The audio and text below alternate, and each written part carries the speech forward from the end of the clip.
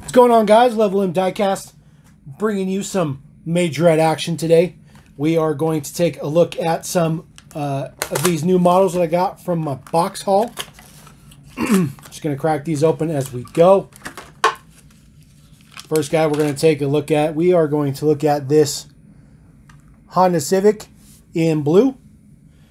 This is from the Honda Civic set. There are 6 models in the set. Unfortunately, I just have the one.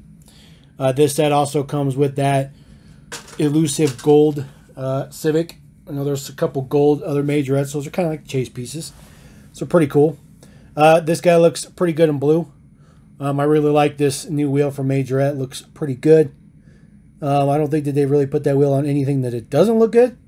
It's not always painted with the red lip either. It's here and there. This guy also does have an opening hatch, which is pretty nice. You know, it's premium cars. It's premium cars, you know, so Majorette's always got something going on, either doors or a hatch, or they rarely do a hood, though. I've noticed that. They rarely do a hood. But I do like this blue one. I did not have one in blue, obviously. Just because, you know, it's the Honda Civic set.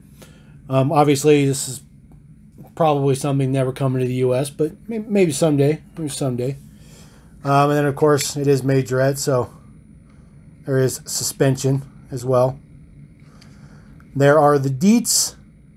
Should you want the deets? There you go. Taking a look at the next guy.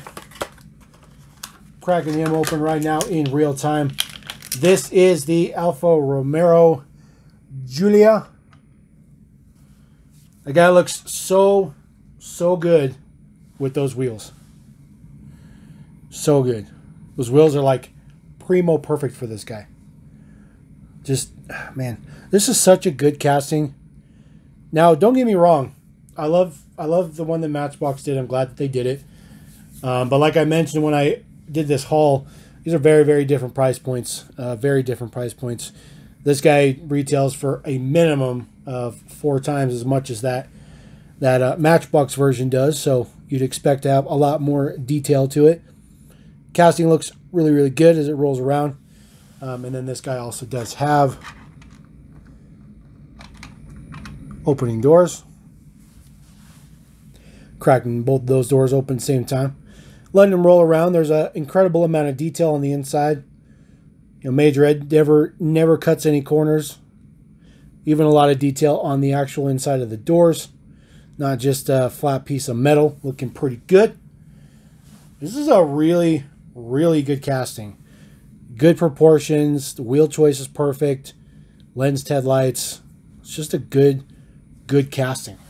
Good casting. I really like this casting a lot. This is definitely already one of my favorite Majorettes for sure. And of course, suspension. The front one doesn't work all that well because there's just not enough space. And then there are your base deets. Man, it's wicked. All right, next one we're going to crack open. I'm actually going to throw this one up here because this has to do with the one I'm opening right now. That is the Camaro police car from the Hero Patrol. That was at Target for a little bit. It's literally Majorette SOS series. So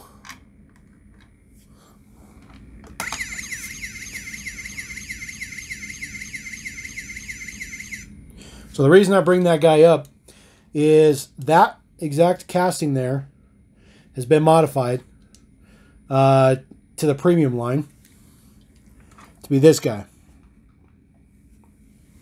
Now it looks good. Now it's got lensed headlights. Now the previous version had lensed headlights, but because the window was black to hide the electronic SOS component inside, there was no interior or anything like that.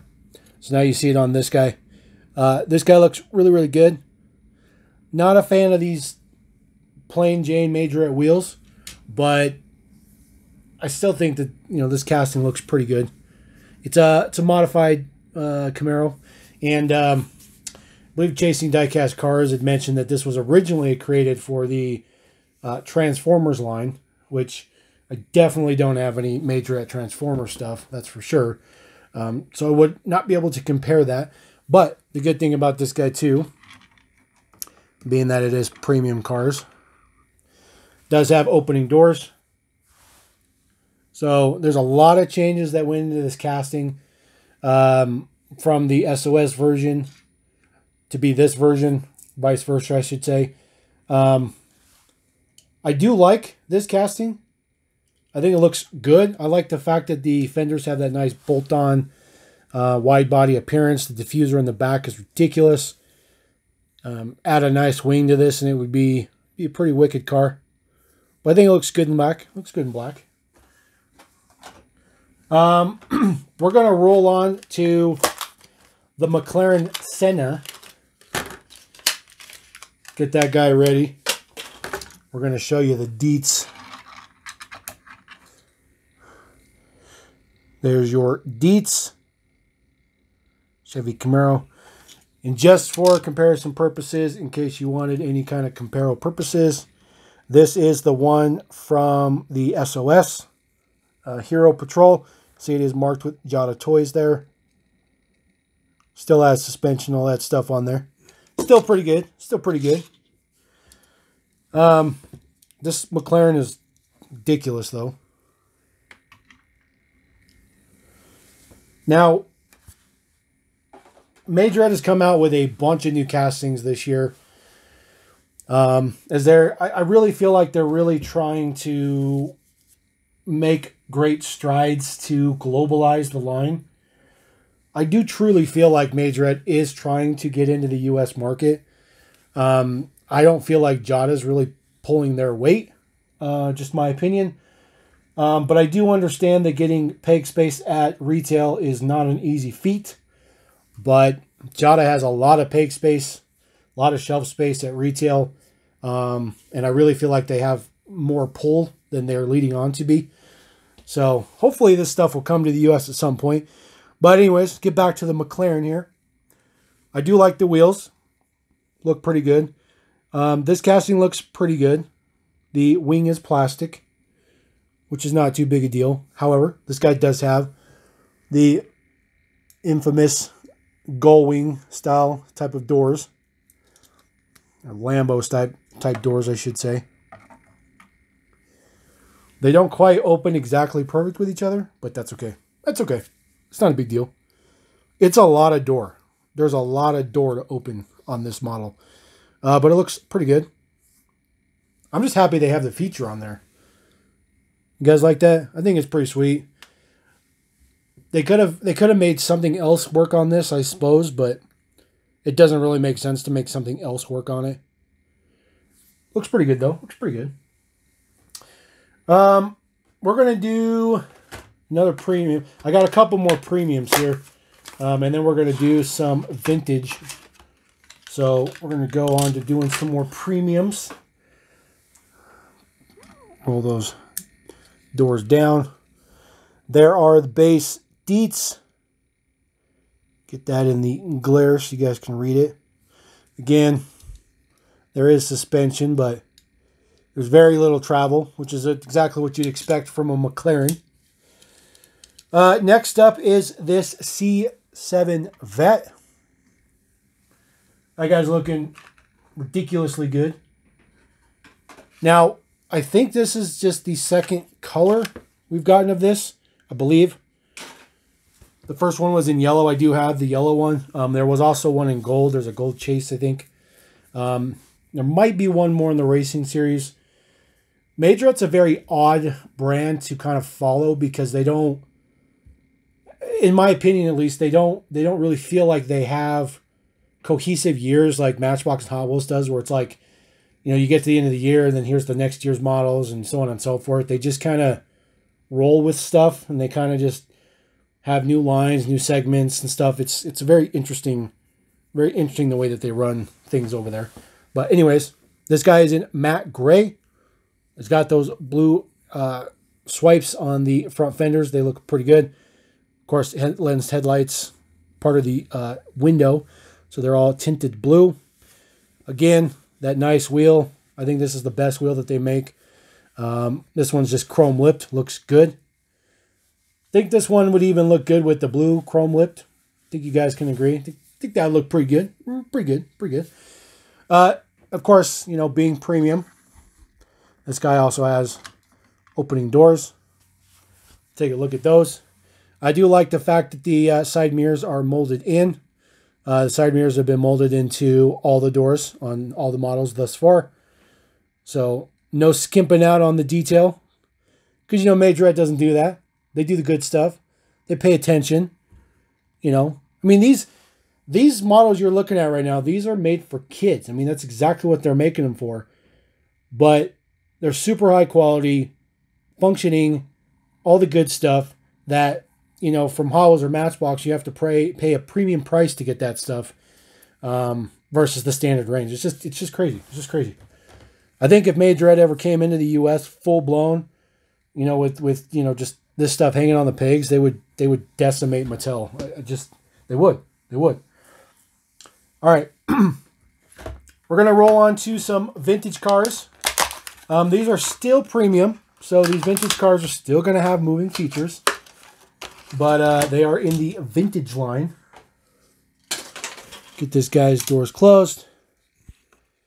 There are his deets. Do you like the diffuser on the front? Looks pretty good. And then, of course, this guy has suspension. It's much softer in the front than in the rear. I don't think that's by purpose, but still looks pretty good. Looks pretty good.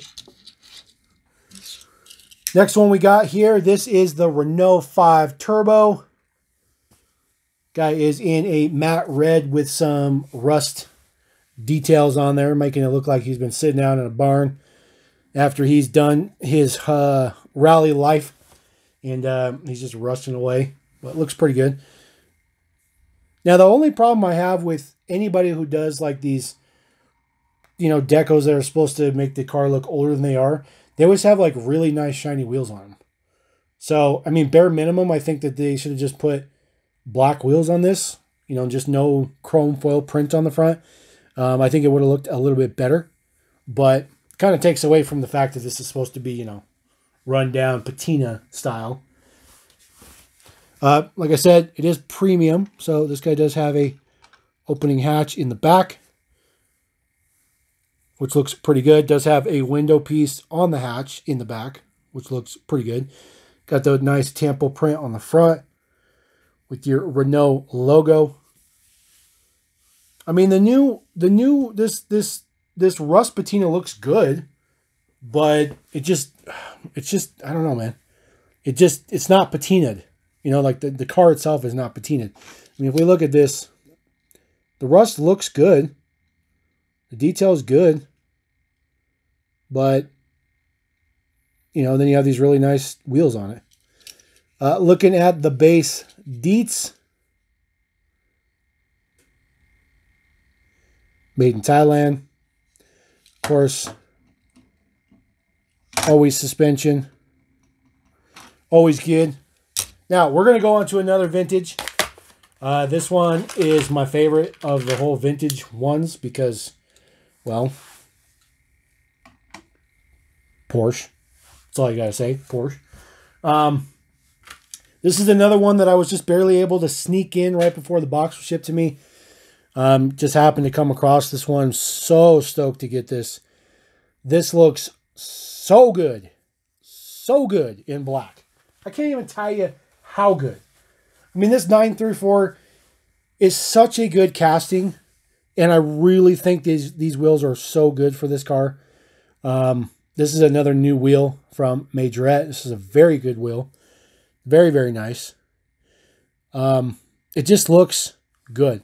Temple prints look good. Casting's a good casting. Just, I mean, don't get me wrong. I'm super biased Porsche. I will be the first to admit it. But this casting is incredible. And of course, it is premium.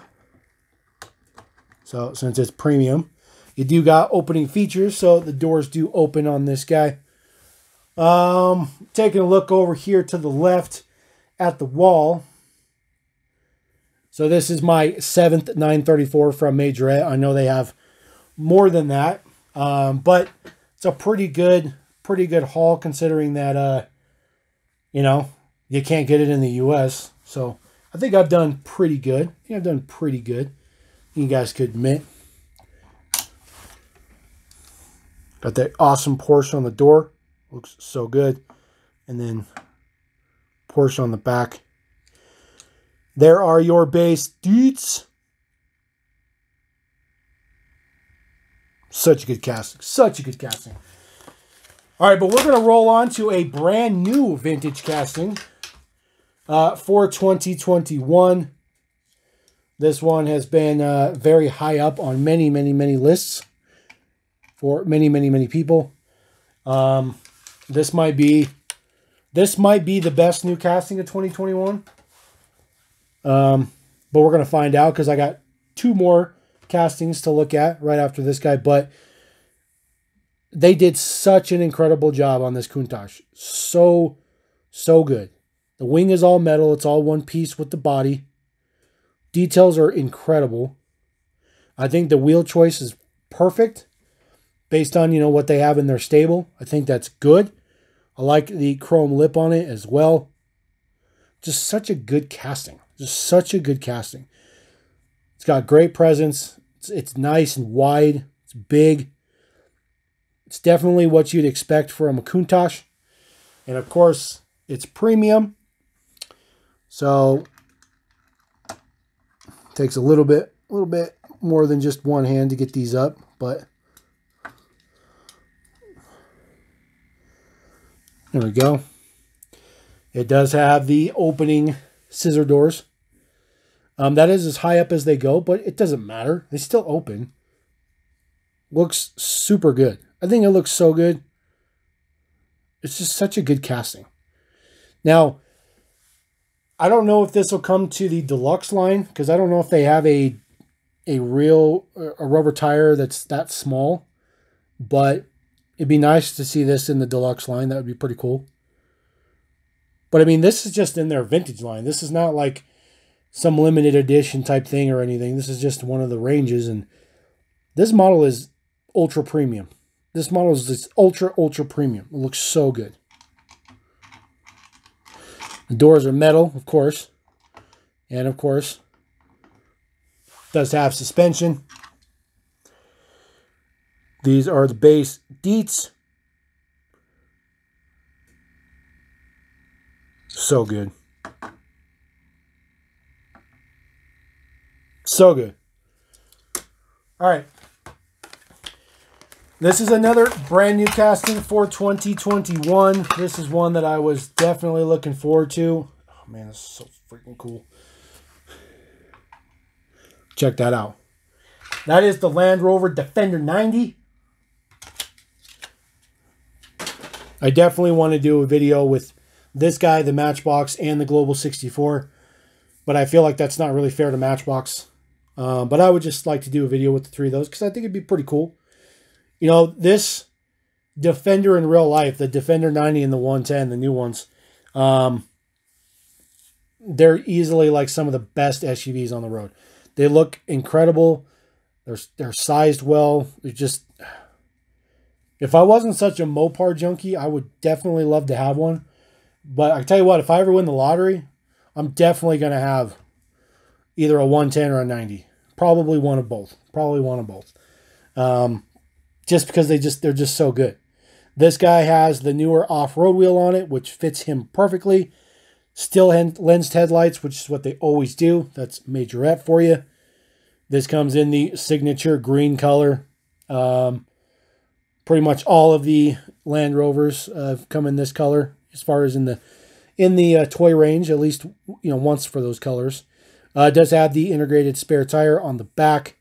Looks pretty good, and of course this is premium. So since this is premium, this guy does have opening doors. And these aren't just regular doors. Those are the full door. The full door. The whole top rail and everything. Which is definitely pretty rare. Definitely pretty rare. So that looks really good. And I think that Majorette knew this wouldn't look good if they just did the little half door. it would really take away from the casting, and I'm really, really glad they did it this way. Now the doors open pretty wide. Not a huge fan of that massive hinge.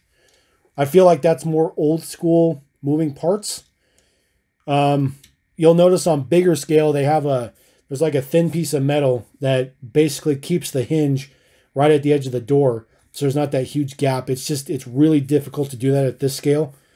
So hopefully at some point in time that will trickle down to be, you know, somewhat of a inexpensive option. I think if we ever got super high-end 164 that was done up like that, we might get that nice hinge in there. There are the base dudes. Looking pretty good. And of course, you know, still suspension. Doesn't have a whole lot of travel in there, but pretty good. This top white piece is plastic, which is kind of interesting. But I think they did that so they can get the color break. It's a lot cheaper to do that. So not too bad. We're going to roll on to the very last premium car I have, and this is probably the one everybody wants to see. And I wasn't leaving it to the last to be that guy. I just left it to the last because I really wanted to see, you know, how I would like or dislike the new castings of 2021. So that is the GTR Nismo GT3. This is a new casting from Majorette as well. I think there's like 4 versions of this out now. You got the premium version, you got one in the racing series, I believe, and then you got the limited edition series 7, I think. And then he also came out in the black box set. So this looks really, really good. Again, perfect wheel choice. I think the wheel choice was key for this model in particular. You know, when I did that haul, I was worried about the wing. Pulled it out of the package. The wing is good. No issues with the wing. The wing is plastic, but that's okay. It's just, this car has really grown on a lot of people. And I think that one of the reasons why Majorette did the racing version, the GT3, is because everybody makes the flipping GTR. And even Matchbox was like, hey, if we're going to do GTR, let's do the Nismo. Let's do the Nismo GT3. And they did the Nismo. And that one will be out, hopefully, in the next couple of weeks in the A case of the collector's line, which I can't wait to get that guy. But this guy looks good. Now, originally when I got this, I was like, oh, the back looks kind of weird. But I mean, it's accurate. It's just really the way it's done up on the GT3. It's not the standard GTR in the back. So this guy looks pretty good. And of course, it's premium. So he does have opening doors. Get those doors down there. Now, again, it is Majorette.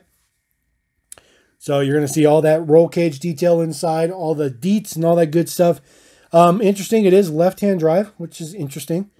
Not really sure if there's left and right-hand drive versions. But maybe it's just because it's the GT3. I don't know. I really assumed it would be right-hand drive, so maybe that's just me. Maybe it's just me. But regardless, it looks good. They even went through the detail of adding that tampo print to the top of the doors so that it will flow around for the rear window section. I mean, this is the detail that Majorette does. Like, I can't even boast about them anymore. They always focus on the little things. They focus on the little things. They get big ideas and they focus on the little things and they execute. It's just insane. It's insane. Looking at the base, there are the deets. Not a whole lot of base deets on there because you don't really need base deets on this guy. And then, of course, still has suspension. Let's get some up-close shots real quick. Does say Raise and Motul. Kind of interesting. GT3 on the back. It's pretty nice. Pretty nice. Really, really good details on the front. Really good details on the grill. So pretty nice guy. So he's definitely going to be up there, upper echelon levels. This guy is definitely upper echelon levels. This guy, definitely upper echelon levels. This is the best it's looked thus far, in my opinion. But definitely have to include Land Rover. See if I can get him to just balance on there. I always see all those guys that are balancing like a billion cars on top of each other. It ain't gonna fit. It just ain't gonna fit. Let's zoom this out a little bit for you guys. So there you go. It's essentially the top picks. Just kind of throw all the rest of this stuff here. Kind of see it in the background a little bit. A little freestyle, okay? We're rolling out of 21. We're rolling into 22. And technically, these are the last models to add in 2021. So I'm pretty happy with that. I'm pretty happy with that. So I got more Majorette coming up, though. We got some more other stuff that, you know, kind of threw into a separate slot. So let me know what you guys like about those, don't like about those. Let me know what you like about Majorette. And I don't know if there's anything you can dislike about Majorette. But if you find something, hey, you let me know. You let me know. Because I don't know. I can't find anything wrong with Majorette except for they're not available in the U.S. That's the only problem with them. Now, we're going to roll out. Hope you guys have a fantastic end to your 2021. Catch you guys in 2022. Thank you all for your support. Appreciate that. Hope you guys like these. You guys are awesome. Leveling.cast. Peace.